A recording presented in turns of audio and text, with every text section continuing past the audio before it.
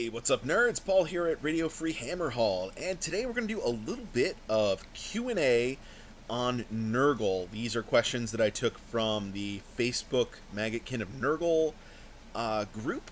So I just wanted to go through, I picked out some questions, and I thought I would give my own answers, and hopefully it helps some folks out there, maybe answers the questions of the people that actually had posed them as well.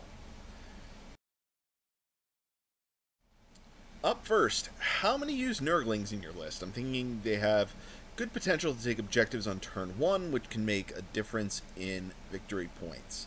Points value come down to summoned, they kind of miss their most useful ability. So I think the actual most useful thing to do with Nurglings is get your troops into enemy territory on turn 1. That said, typically you can do that through other means, either through having units just have that much movement to get into enemy territory, or using Gutrot Spume to drop guys off in enemy territory. So I think, in general, Nurglings are not that strong, and I wouldn't take them personally. As far as securing objectives, they're not going to hold on to them for very long, because Nurglings are really not that good on defense. So, unfortunately, Nurglings don't really have that much of a value in Age of Sigmar.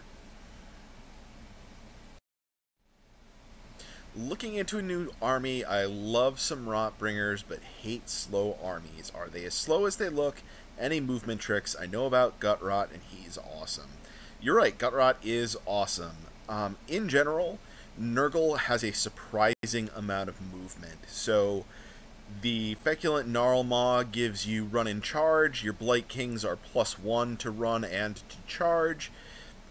Your Great Unclean One with Doomsday Bell gives +3 movement to all of the units within 7 inches of him. There's one of the stops on the Cycle of Contagion is +2 movement. One of your abilities from your hosts in Wrath of the Everchosen is to use at the double for free once per turn, so giving you that automatic run of 6. Yeah, there's a lot of movement tricks. And and one of my favorites, using Lord of Afflictions and the Puscoil Blight Lords together, and that combined with your free at the double every turn, you can shoot those guys 22 inches across the board and then charge with them. So yeah, Nurgle has a lot of movement tricks. It's a surprisingly mobile army, and people really get caught out by that quite a lot, because they see the 4-inch base movement on Blight Kings, and they think they're kind of not a threat until they're on their front doorstep. Hey, Pus Lords and Grandfathers Favored. Hey, I spent most of 2019 out of Age of Sigmar, and I'm wanting to get back into it. I don't want to go out and buy a whole new army, Nurgle for life. Alright, rock on. But after looking at the new General's Handbook, has anyone had any luck with the new special rule? Apologies if this has been brought up a million times. So the new special rule that he is referring to, I believe, is basically that you can't stack saves against mortal wounds. So like, you can't have disgusting resilience and some other ward save type effect. I don't think this really impacts Nurgle as much as you might think it would. There's very few things where you would end up with stacking abilities. The main thing that I can really think of would be a Harbinger of Decay plus Puscoil Blight Lords. They could get the double 5-up. But other than that, I don't think that special rule really affects us that much. So it's yeah, it's really not a big deal. I think we are just fine. And with the other changes in the General's Handbook, I think right now Nurgle is looking better than it has in a very long time. Alright, here is a long one. Question on competitive Nurgle, but some context first. Alright, I like context. Played a lot of Maggotkin in 2019, tried all models and lists of the time.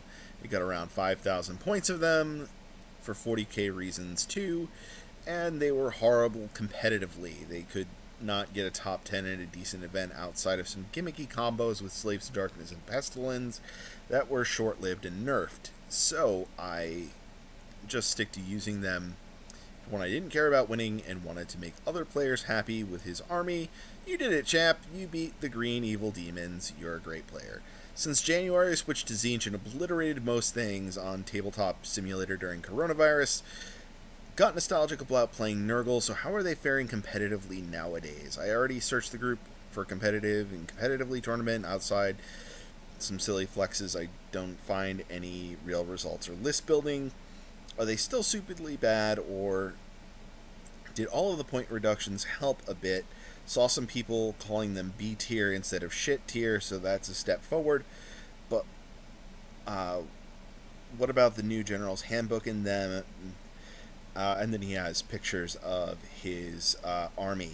So basically the question here is, how are Nurgle faring competitively? And at the moment, it's really kind of hard to tell, because most games getting played are Tabletop Simulator, and that metagame is different than the metagame in reality, because you don't actually have to own and paint the models. So, I think, broadly speaking, Nurgle is in a pretty good place competitively. I don't know where to put them in a quote-unquote tier system. I think they have a lot of strong attributes against the strong shooting and magic meta that's going on right now.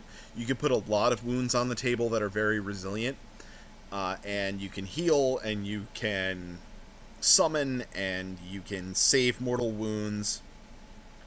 So there's a lot of things out there that I think really give you a leg up on the metagame against the more prominent armies of the moment. And I think with the points reductions, as well as the addition of the hosts and the FAQ that we got over the winter on our Blight Kings, I think we're in a good place right now.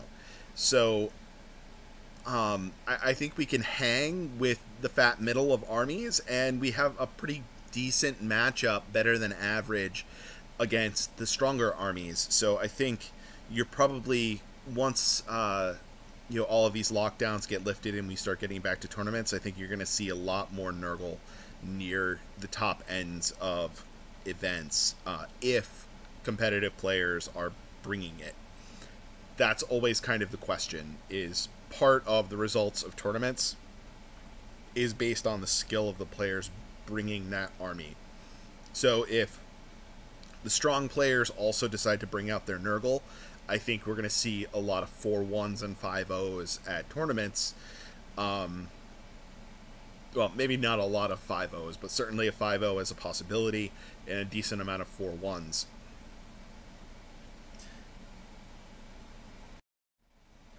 Alright, has anyone had any success with a pair of Plague Claw catapults? Listen, I'm sure somebody has, but it certainly is not me. I've done the math on them. They are just not that good. They need to be costed much lower than they actually are. They don't address problems that Nurgle needs answered. Particularly, this would be way better if they got bonuses against heroes or monsters, something along those lines. But here you really get bonuses with the Plague Claws against Horde units, which is something that you can usually chew through pretty easily with Nurgle. So I'm not really that concerned about it. So I don't think Plague Claw catapults are really going to be the answer for us. Alright, normally I play some form of a Blight Cyst. What can I do against Tzeentch demons? Normally they surround a bunch of Flamers and Exalted on an objective with pink horrors that I am unable to chew through very quickly, while the Flamers nuke around 10 Blight Kings per turn. This is a tough one. I'm beginning to question whether or not Blight Cyst is actually the right answer in the current meta. And we'll talk about this more on some future questions, because this comes up again.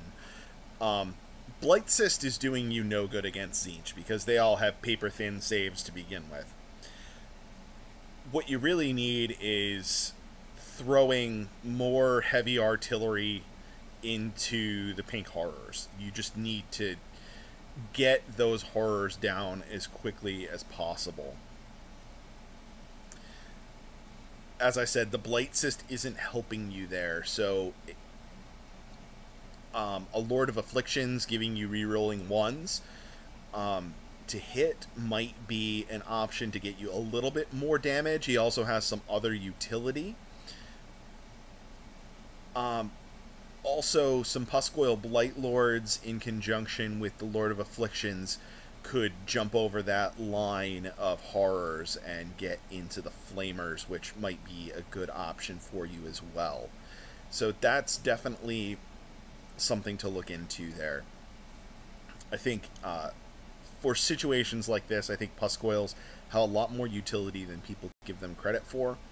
And I think they're really good. Definitely something to try out. So if you happen to have them in your collection, definitely give that a spin against Tzeentch and see how that does. Oh, this one's a little difficult to read. Can anyone help with Nurgle tactics? Also, is the Maggotkin worth buying if I am running Marauders? So, Nurgle tactics in general, that's too long of an answer for this particular Q&A. So I'll say I have lots of videos on my channel that you can go look at about tactics, and you should go watch some of those. I will also have more upcoming. But the main question that I like here is the Maggotkin worth buying if I'm running Marauders? Chaos Marauders are your #1 absorber of Maggotkin buffs. Well, maybe not necessarily #1, but they're certainly in that top tier of units that love to get buffed by Maggotkin. They're definitely really strong value, A+, definitely do this. If you're running a Marauder heavy list, Maggotkin is great. Maggotkin is also great if you're running Slaves to Darkness with a Marauder heavy list, and you ally him in, mark them all Nurgle, and give them extra attacks. Pretty sweet in general. Umbral Spell Portal, worth it with just one Guo? I would personally go with no, and also caveat, I'm not sure what number of Great Unclean Ones you would take an Umbral Spell Portal with. So I know that's pretty common to do with the Thricefold Befoulment, although the Umbral Spell Portal is 70 points, so I would think that it would probably be of greater value to fill that in with more units, because the Thricefold leaves you pretty thin. With just one Great Unclean One, you're probably going to want him up further in the battlefield and buffing your troops that are out there. So I'm going to go with no for Umbral Spell Portal in general in Nurgle. I'm not a big fan of it. Maybe there's some uses, but at 170 points, I feel like you're usually pretty tight, and that's going to be one that is going to be a challenge, particularly since the Great Unclean One with Bileblade is the only way to buff casting. So it's going to be hard to reliably get the Umbral Spell Portal on the field to begin with. Alright, I was putting together a Nurgle Rotbringer list and thought about having Lord of Blights and Lord of Plagues plus both of their battalions. Anyone think this is worth the points, investing in both of them and the battalions? So I would not run both of these. I would pick one and go with it. I have played with both I think both have their strengths. Rerolling all of your hits with a whole bunch of Blight Kings in Plague Cyst is really, really strong. Getting all of that rend out of Blight Cyst is really strong. So I think it's basically a metagame question as to how much armor you think you're going to have to bust through, and if you think the rerolls will therefore be more effective than the rend. In the Plague Cyst, you also have to worry about keeping your Lord of Plagues safe, because his buffs radiate out from him rather than simply being a blanket buff to the whole force. So typically people lean more towards the Blight Cyst. People like Rend, and it's a more reliable buff to get. You don't have to rely on keeping a hero alive and with your troops in order to get the buff. That said, I do like it. And being able to just reroll ones to hit, like the Lord of Plagues typically does on his own, is not horrible, and he's a decent melee hero. So getting him in there, running a Blight Cyst and having a Lord of Plagues in the list, it's not something I would personally do, but it isn't necessarily wrong. If you need more heroes for some reason, he is a decent utility piece to throw in there. Alright, 2 questions regarding summoning. 1, can our summoned units move and charge after being summoned in the hero phase? Number 1, you do not summon units in the hero phase, you summon them at the end of the movement phase. So, no, they cannot be moved because it is at the end of the movement phase. 2, it is not in the hero phase, it is at the end of the movement phase. However, they can charge. They're going to have a 9-inch charge to make, though, so that's going to be a challenge. Number 2, what is our best unit option to summon? I summoned 20 Plague Bearers yesterday, but they evaporated really fast. Maybe a Great Unclean one. So, this is definitely a question that comes up a lot, because Nurgle doesn't get to really do a lot of summoning, and after playing around with the army quite a bit, what I find I do most often is summon Plague Bearers in groups of 5 to basically be chaff or hold objectives. I occasionally will pull units of 10 or 20. That is more uncommon. Also, occasionally grab a unit of Plague Drones if I need more of an offensive push, offensive addition to what's going on the battlefield. That usually happens a bit later on in the game, though. A Great Unclean one takes a buttload of contagion points, and he's just not going to do that much on the battlefield once he shows up. So I really, although it's tempting, I really would not consider a Great Unclean one for summoning. Your best options in general are some number of Plague Bearers and your Plague Drones. You don't really need to worry about them evaporating. You kind of want them to evaporate quickly. You want to shove them in your opponent's way and be a speed bump, or just hang out and guard an objective. Unlike a lot of armies, because Nurgle summoning isn't that great, we have to sort of find the best possible use for our summoned units, and just don't have the expectation that you're going to get the value out of summoning that you do with most other armies that have summon abilities. How good are Plague Monks with Furnace in Maggotkin? So, first of all, I think Plague Monks in general are pretty strong.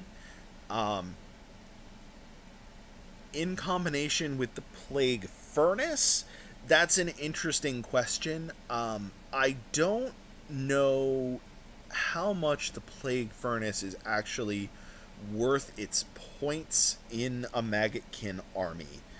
What I would rather do with Plague Monks is get a Glotkin behind them, giving them extra attacks that way. So I think that will give you more value than the Furnace will. It'll affect all of your units instead of just the Plague Monks. And I think Glotkin in general is going to be more durable than the Furnace, going to do more offensively than the Furnace. Overall, it's more expensive, but I think it's a better choice. Also, the Furnace can only buff one unit of Plague Monks per turn. However, if you're running Glotkin and 2 units of Plague Monks, you can buff both of them. Drones. I played 3 games running Taliban and Munificent Wanderers. 3 units of 3 yesterday. They soaked up a fair bit of damage, but didn't really cause any pain back. Are there any ways to make them more killy? So, this here is all about stacking their buffs. What you're going to want to do is get a Great Unclean One or a Glotkin to use their command ability to give them +1 attack across their profile. So because they have 3 different attacks, you're getting an extra 3 attacks per model when you're getting the +1 attack.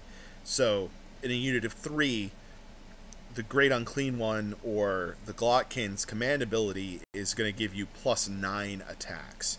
You also get an extra +1 attack per melee weapon for having a Nurgle Demon Hero, I believe within 7 inches, might be 14 off the top of my head. I think it's 7. So stacking those 2 together on a unit of 3, you get 18 extra attacks. So that's going to make them way more killy, for sure. Another great thing that you can do is bring in a Rotbringer Wizard into your army and give them Blades of Putrefaction. So if you cast Blades of Putrefaction with all of those extra attacks, you're going to be doing a lot of mortal wounds out. So that can give you a lot of extra power and kick with these guys.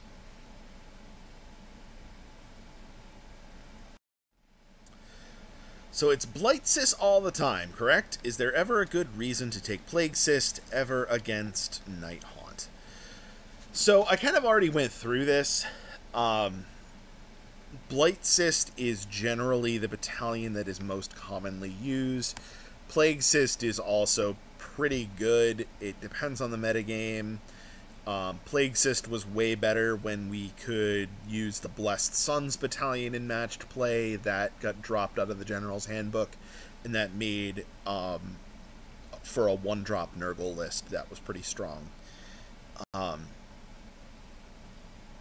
As far as battalions in general, Blight Cyst is probably the best one in the book. Taliban of Nurgle is also one that people sometimes take, but I don't really see that doing that much for you other than being slightly more resilient and lowering your drops. Blight Cyst is the one that's really going to give you the extra hitting power. So, yeah, as you can see, the battalion question comes up a lot about Nurgle. And nobody likes running Blight Cyst, I don't think. But it's currently sort of the thing that we're stuck with as being probably our best option. Alright, are Blades of Putrefaction still mortal wounds on a 6+, not unmodified 6? Couldn't find anything in the FAQ, but want to be sure. Yes, that is correct. The Blight Kings and Puscoil Blight Lords and Lord of Plagues all got changed in an FAQ. However, they did not change Blades of Putrefaction, so if you give stuff +1 to hit, you are still getting mortal wounds on 5s. So that is a really sweet trick to pull with your Chaos Knights and a variety of other things, Chaos Marauders. I think Bestigor do that as well. If you're running the Pestilent Throng. So you definitely have some options. Blades of Putrefaction, still a fantastic spell, although it goes off on a 7, so that always hurts. It's kind of swingy. Is Fecula Flyblown worth the points? That is a very good question. And I, being the math guy, did the math on it. And the answer is Fecula Flyblown and the Wormspat are worth almost exactly their points. Oddly enough. So Fecula Flyblown is almost exactly the same as a Rotbringer Sorcerer, who's 120 points. She also comes along with 2 Blight Kings. Their scroll is basically exactly the same as Blight Kings.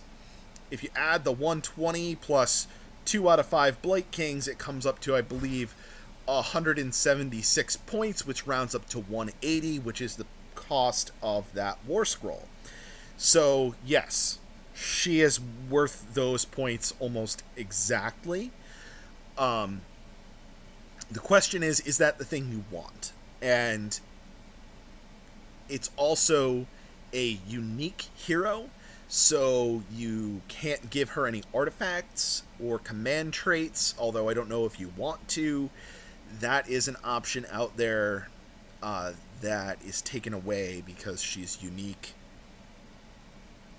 Otherwise, it's maybe just a way to get your points to work better in certain lists. But yes, good question, and the answer is almost exactly spot on, yes.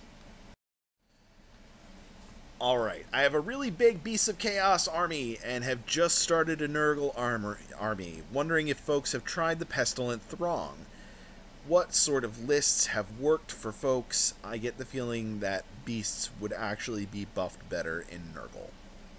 So, there's a challenge that we have with Beasts of Chaos and the Pestilent Throng. So, they get the Nurgle keyword with the Pestilent Throng. However, they do not get Rotbringer, Mortal, or Demon. And most of your buffs are linked to those keywords.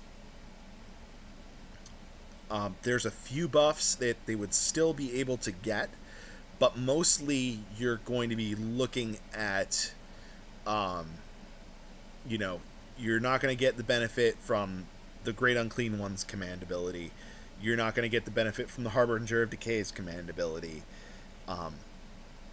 Various other effects aren't going to do anything for them.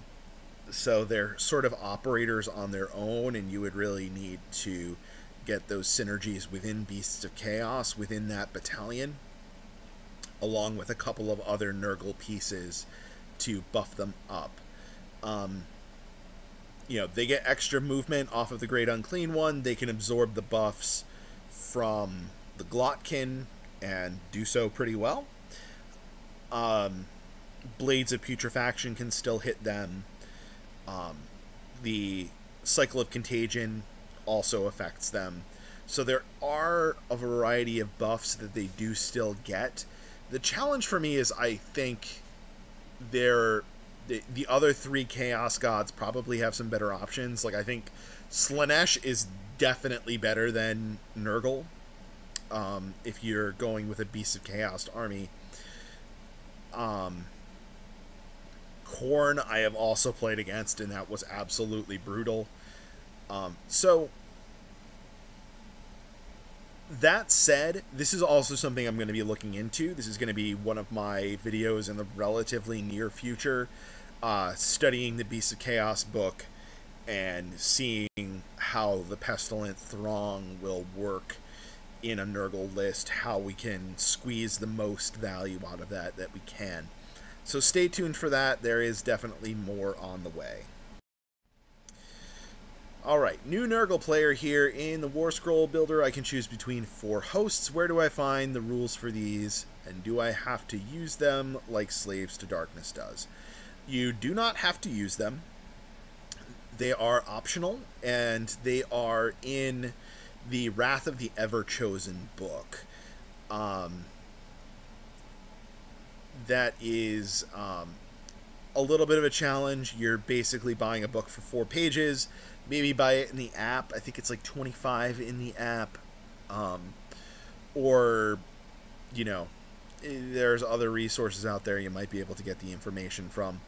They are very strong, and I do recommend them, at least having access to them so you can think about those for options. But no, they are not required. Also, there is a 5th one. Tamerkin's Horde is a 5th host that never really gets talked about, that is available in the Forge World PDFs. And as far as I know, there's nothing that says you can't still use that. So it's out there and available to you. So that might be something to check out as a 5th host option. And that's it. So I went through questions from the last month or so on Facebook. I might start making this like a monthly thing, going through and answering questions from Facebook. Hopefully you all enjoyed. If you have any more questions, feel free to drop them below. Don't forget to like and subscribe. And as always, if you'd care to throw us a couple bucks on Patreon, it all goes back to improve the channel. So, thank you again for watching, and I'll talk to you all later.